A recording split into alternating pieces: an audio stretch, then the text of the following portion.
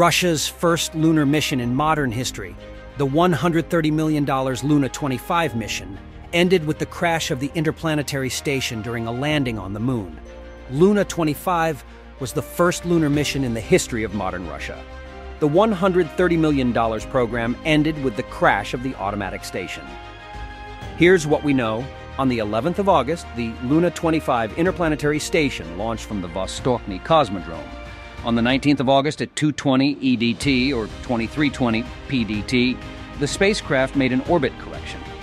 The maneuver lasted 40 seconds and went on as normal. At the time of the orbit correction, communication with the interplanetary station was stable and all systems were working. However, less than 5 hours later, an abnormal situation occurred during the transition to the pre-landing orbit. And about an hour later, communication was interrupted. As a result, Luna-25 was unable to perform the maneuver with the set parameters. Russian specialists tried to take measures to eliminate the malfunction, but all attempts were futile. Eventually, Luna-25 entered an uncalculated orbit and was destroyed by collision with the surface of the moon.